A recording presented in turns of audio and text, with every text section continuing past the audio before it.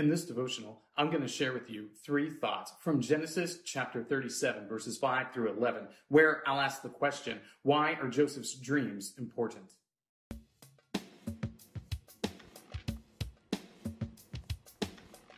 Genesis 37, verses 5 through 11 says, "Now Joseph had a dream, and when he told it to his brothers, they hated him even more.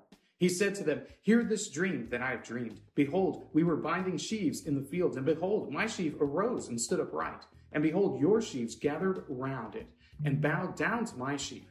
His brothers said to him, 'Are you indeed to reign over us? Or are you indeed to rule over us?' So they hated him even more for his dreams and for his words.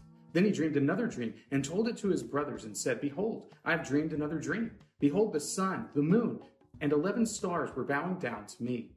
But when he told it to his father and to his brothers, his father rebuked him and said to him, 'What is this dream that you have dreamed? Shall I and your mother and your brothers indeed come to bow ourselves to the ground before you?' And his brothers were jealous of him, but his father kept the saying in mind." So we know that sibling rivalry is a thing. If you've got brothers or sisters, you know that sometimes there's a little bit of competition, there's a little bit of animosity that takes place, and hopefully over the course of your life, you can shake all of that and you can have a good, solid relationship with your siblings, with your brothers and your sisters. But Joseph, he did not have a good relationship with his brothers, not at all. He was the baby of the family and he was loved, and his father doted on him ever so much. And because of that special treatment he received from his father, Joseph's brothers hated him. They hated his guts. Then all of a sudden, Joseph starts having these dreams. He has these dreams and he tells them to his brothers, he tells them to his father, and they hate him even more. His brothers hate him even more because in his dreams, it depicts all of them bowing down before him.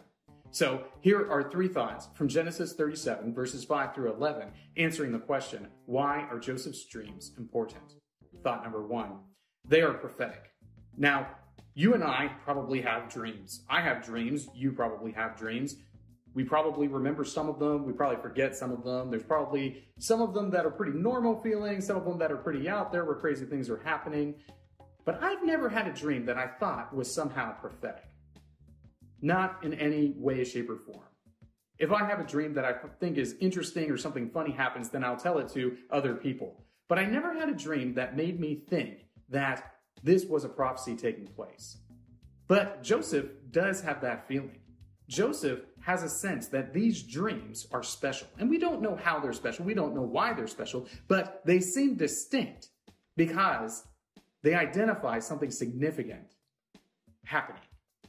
These dreams are prophetic and they predict something that ultimately is going to take place. Joseph's brothers, his father, they will bow down before him, acknowledging his authority. Thought number 2, they prompt action. This is the crazy thing about these dreams that Joseph has. He has these dreams, he tells them to his brothers. It makes his brothers hate him all the more, and this is why they ultimately sell him into slavery, where he gets taken down into Egypt and sold again, and eventually, through the blessing of the Lord, finds his way at the height of power in Egypt. The dream of the sheaves and the stars and the sun and the moon bowing down to Joseph are the impetus. They prompt the action that ultimately brings about their fulfillment.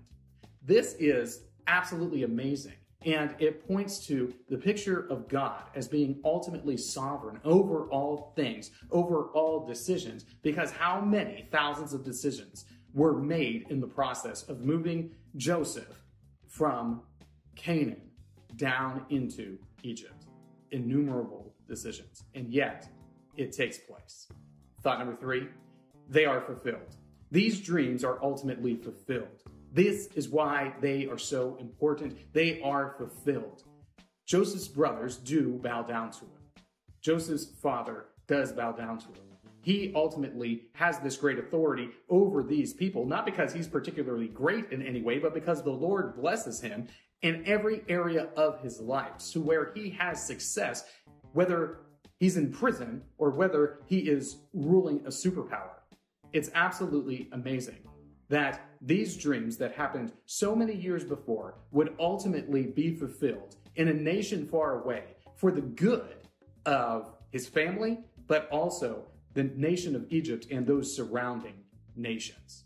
These three thoughts come from the assigned reading of Genesis chapters 36 through 39.